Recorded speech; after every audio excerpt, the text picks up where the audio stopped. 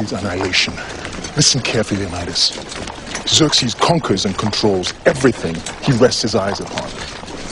He leads an army so massive it shakes the ground with its march, so vast it drinks the rivers dry.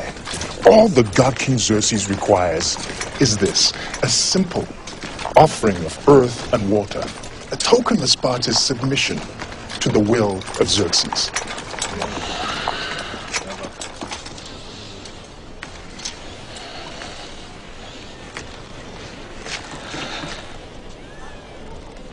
Submission.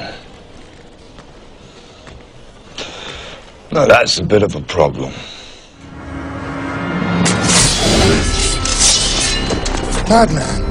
You're a madman! Earth and water.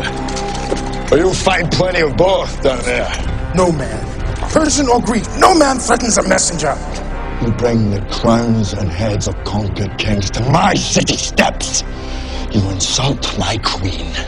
You threaten my people with slavery and death. Oh, I've chosen my words carefully, Persian. Perhaps you should have done the same. This is blasphemy! This is madness!